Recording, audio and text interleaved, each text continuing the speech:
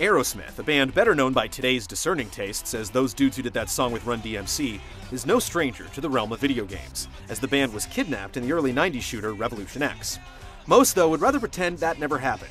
The band's giving it another go with guitar hero Aerosmith. It's carefully tailored to the Aerosmith experience, like one of Steven Tyler's spandex jumpsuits. But is that enough to make it worth a purchase for non-fans?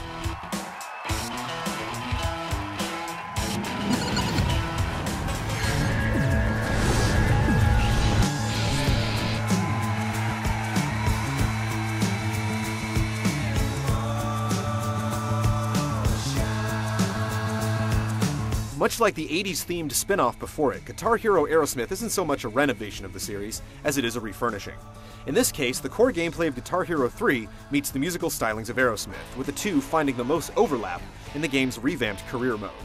Reworked into a rockumentary of sorts, players that advance through the game's song tiers are treated to video intermissions of Aerosmith reminiscing about the road to superstardom. Though the band's running commentary oddly makes little mention of sex and drugs, there's a fair amount of rock and roll to be found in the game's 41-song setlist, with outside acts like Ted Nugent, The Clash, and Stone Temple Pilots rounding out Aerosmith's presence in the game.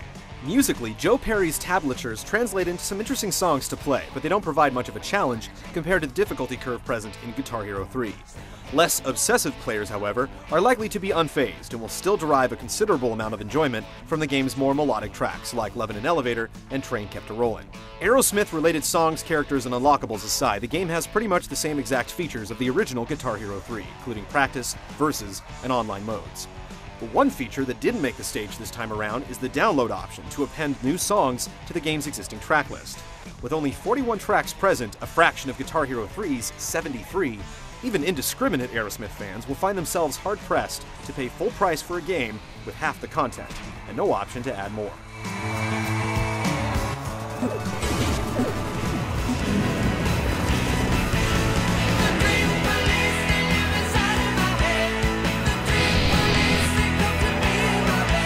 Seasoned rockers who have followed the Guitar Hero series up till now will know just what to expect from Guitar Hero Aerosmith in terms of gameplay. As a marquee of colored notes flood the screen, it'll be up to the player to put their best hand-eye coordination to the test, by strumming, hammering, and whammying along with the series' signature guitar peripheral. Once players are on a roll, they can unleash the power of the almighty star power to rack up the points. Guitar Duels, a competitive multiplayer mode introduced in Guitar Hero 3, also make a return here and operate basically the same way. In place of harnessing star power, players rely on an assortment of power-ups like note reversals, difficulty scalars, and amp overloads in an attempt to get the other player to fail the song. The only boss you'll face is Joe Perry, which is also a step down from Guitar Hero 3. Outside of new songs and an Aerosmith-themed title screen, Guitar Hero Aerosmith is pretty much par for the course in terms of gameplay features. Innovation isn't a part of the equation, but we're not surprised either. To make up for it, Guitar Hero Aerosmith goes to town with a considerable number of Aerosmith songs, drawing from the band's extensive catalog.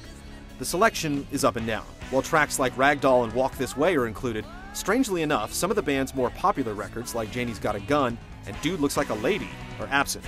With no option for downloadable content and no new features, you would think that all their hits would be accounted for on one disc.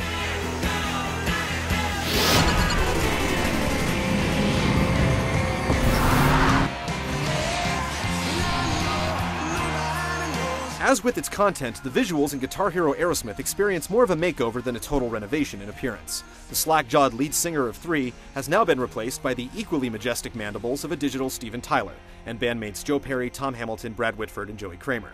Though you're unlikely to take notice while shredding your way through a song, the band's mo-capped performances still look far too similar to the puppet-like movements of the models in Guitar Hero 3. The environments in the game take the form of cartoony reimaginings of venues that Aerosmith has played at over the years, from the band's Bostonian beginnings at Nipmuc High School to their eventual gig at LA's Orpheum Theater.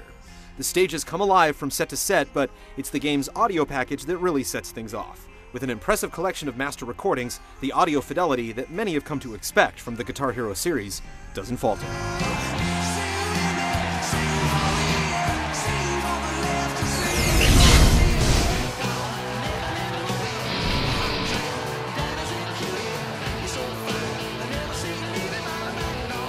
Though Guitar Hero Aerosmith plays heavily on the notion that it's a must-buy for fans, even they will be ultimately disappointed by what they're getting. The lack of downloadable content gives it a relatively short shelf life, while the lack of notable hits will strike a negative chord with anyone that just wanted to play amazing. If these faults strike you more as nuisances than deal breakers, Guitar Hero Aerosmith is a hard rock pit stop worth checking out.